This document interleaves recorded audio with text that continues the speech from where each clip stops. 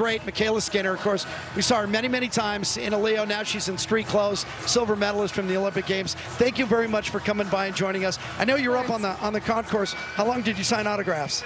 For an hour. Felt like 2, but didn't get everybody in, so I was rushing as fast as I could. I heard the line was pretty long. Yeah.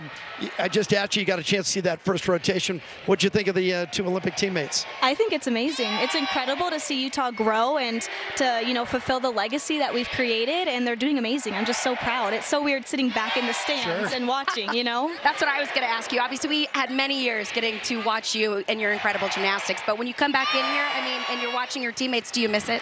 I do. I thought I wouldn't, but I almost cried when, you know, they got to the last rotation, which is floor. And I was like, I just want to go out there and do floor one more time in the Huntsman Center, but it's been so fun to, you know, have a normal life and now get to cheer on these girls like they did for me. Well, I'm sure you could jump back out there and probably still do it, but what are you up to now? Are you still involved in gymnastics? I'm not. I've been taking, you know, the time to just be a normal person, and I'm finishing school my last year here at the U, so we're living back here and just enjoying life and just trying to figure out what I want to do. It's kind of weird now, you know? You and your husband Jonas, right? Yes, and you guys have been married a couple years now? 2 years. 2 years now. Yep.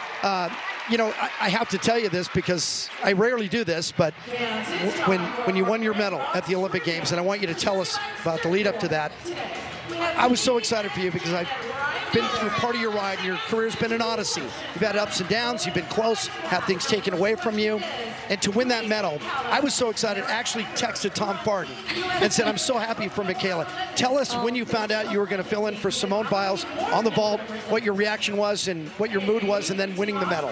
Yeah, so I didn't find out till 24 hours before the meet, and I know that after team finals, they told me I had to stay and I was going to fly out and go home, and I had to wake up the next morning, go to practice, change my mindset, and I'm like, this could be it. Like, I could be going in for vault. Like, how crazy. Like, I never would have thought this was going to happen, and then before you know it, Simone was like, you're in, you're going in, you're doing this, and I was like, I'm doing this for us. Like, let's go out there and let's do this, and had that opportunity to win a silver medal, and, you know, all my dreams came true, and I just feel so blessed and honored to go out and represent Team USA and be able to go out and compete one last time. I think it really is a testament to your character.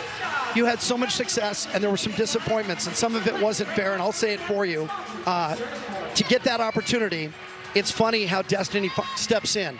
But I was surprised at how you were ready. You stayed ready. You just kind of assumed that there was going to be one more chapter at the back of your book. I did. I felt it in the back of my mind. I knew it was maybe going to happen, but didn't think it was going to happen like that, you know? So that was just incredible. Such a cool experience. What's the best thing that's happened to you since the Olympic Games?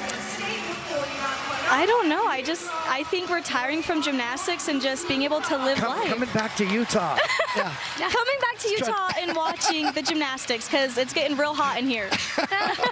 Two-time NCAA champion, a multiple Pac-12 champion, I think 7 times, 111 victories here at the University of Utah. It's always great to come to the Huntsman Center. Man and I are a little angry with you. We wanted to see one more year, but I understand enough is enough. And you finish. Listen, we cannot be happier for you the way it turned out. Nobody deserved a medal more than you did. Thank you. Really happy for you. And you always showed grace and poise the whole time, and you put up with all of us. So thanks so much. Thank you. I appreciate it.